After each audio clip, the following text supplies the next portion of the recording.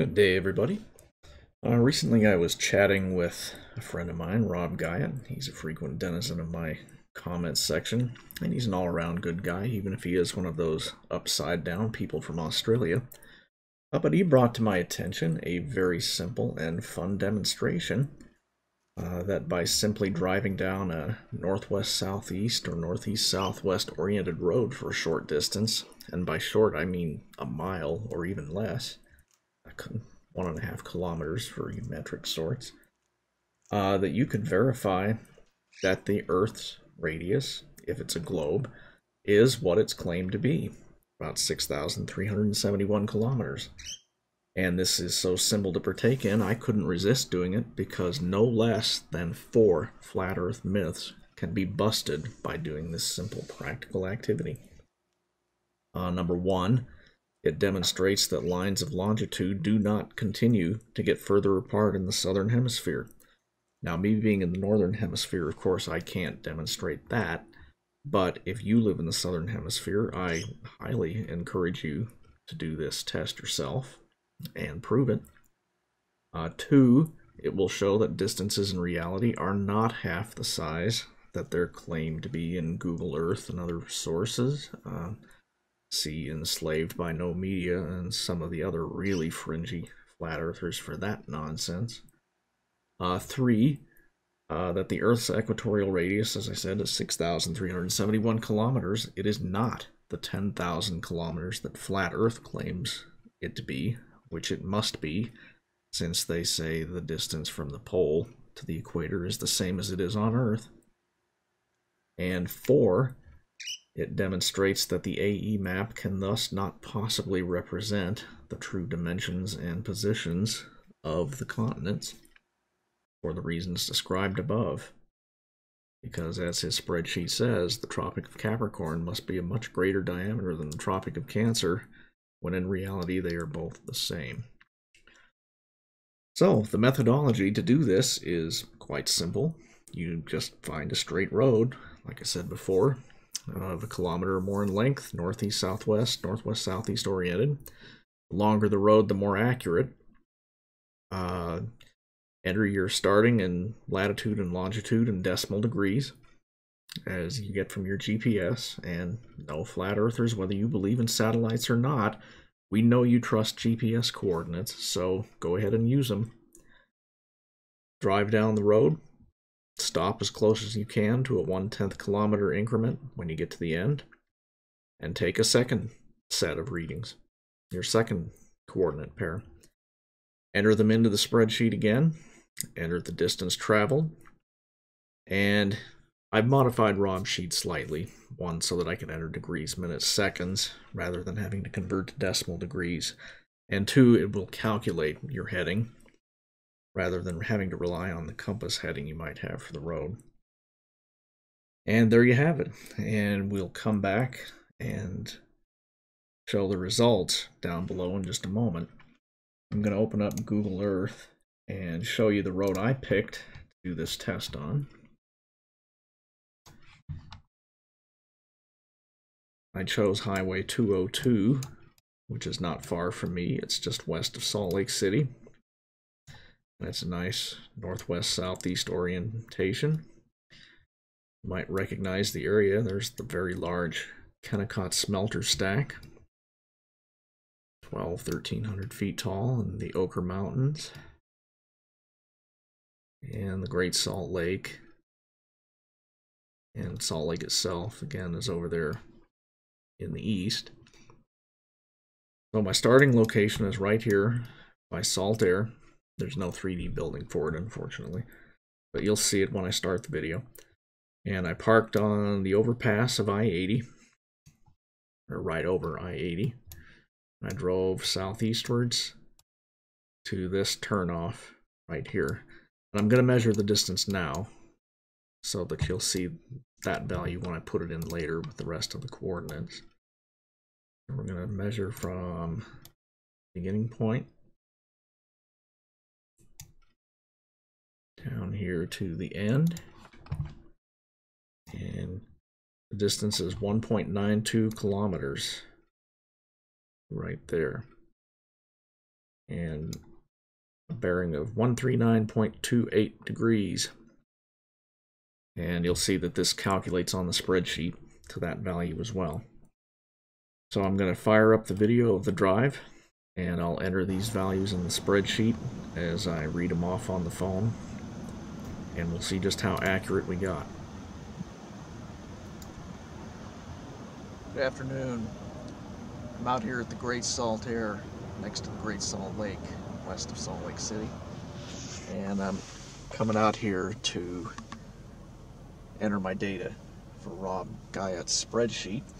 So I'm going to show my location here, and I'm going to reset the mileage and get the GPS locations at the top of the bridge when I get there. But here we are, just next to the Great Salt Air, just off of I-80. And when I get up to the bridge, I'll be back and we'll reset the mileage and get the GPS locations, and we'll get some coordinate points.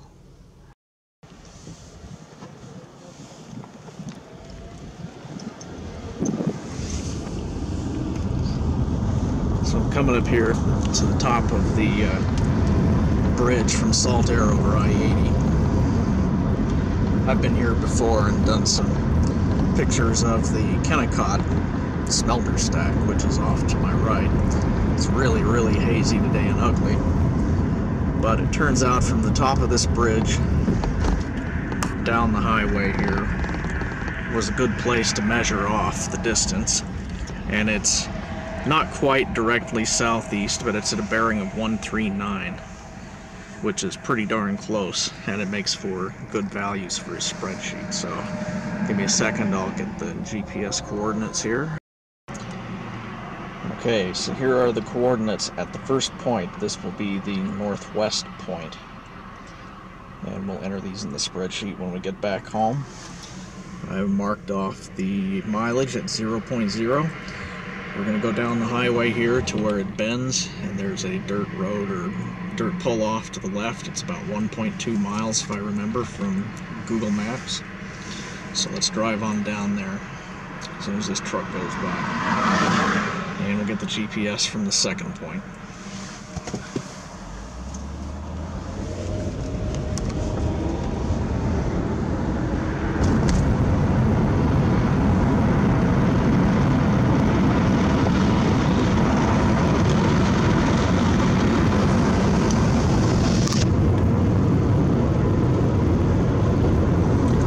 And this is just heading southeast on Highway 202.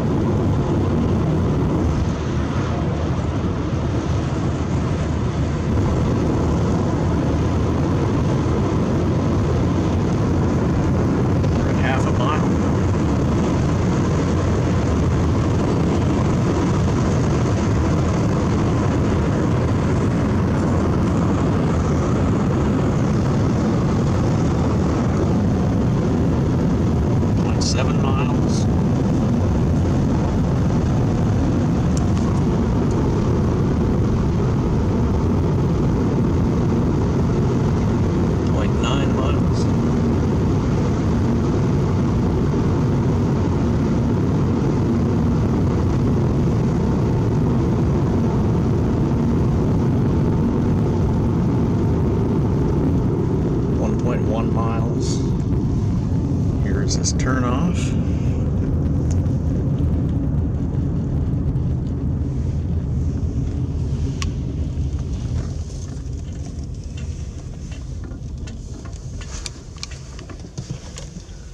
And we're at 1.2 miles from our starting location.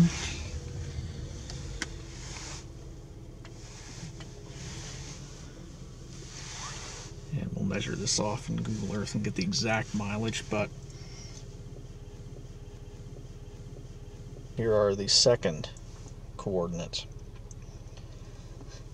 This will be the southeast location.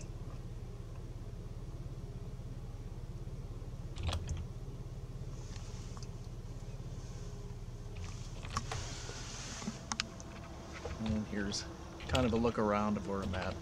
This is looking over west.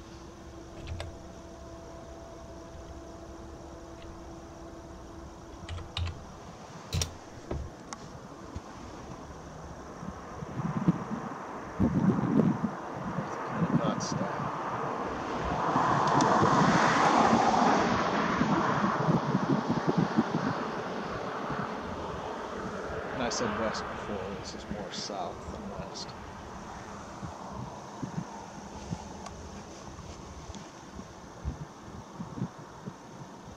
And that's a fairly obvious building up there on top of that hill. Alright, get back home, plug these in, see what we got. Okay, we're back. And here's the values we got after typing in the GPS coordinates over here.